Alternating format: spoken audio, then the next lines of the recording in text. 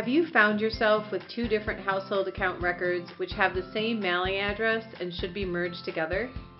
This often occurs with online form integrations where two contacts who live together registered with your organization separately.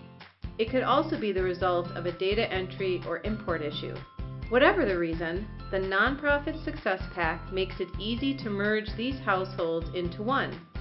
Let's see how this works. The first step is to find the person who would be the primary contact for the household. In our case, this is Jasmine Holst. Let's go to Jasmine's contact record. Then, click on the name of our household to get to her household account and select Manage Household. Place your cursor in the box where it says Find a Contact or Add a New Contact to the household. Start typing the name of the contact you want to add to Jasmine's household. Once you've found the right person, click the plus sign next to the contact's name. If the contact you're merging into the existing household is part of a household with more than one contact, Salesforce offers two options.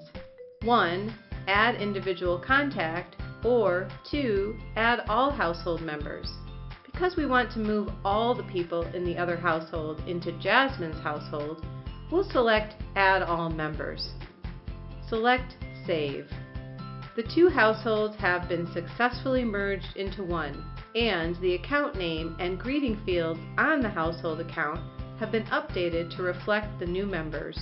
All related records affiliated with the former household will merge to the new household record. You may also find you need to separate members of a household. For example, if a child moves away or if household members go through a divorce. In our case, Jasmine's child Robbie just graduated and is moving out on his own.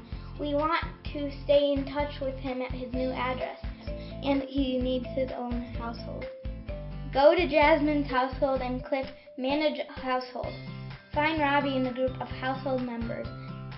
Then click the X in the upper right corner of his contact card. Clicking on the X will remove Robbie from Jasmine's household and create a new household for him where you can update his contact information. For more information on merging or splitting households, check out the NPSP documentation. Thanks for watching. I can't. You can't? Okay, I have to calm down. All right, calm down. If she gets the giggles, it's trouble.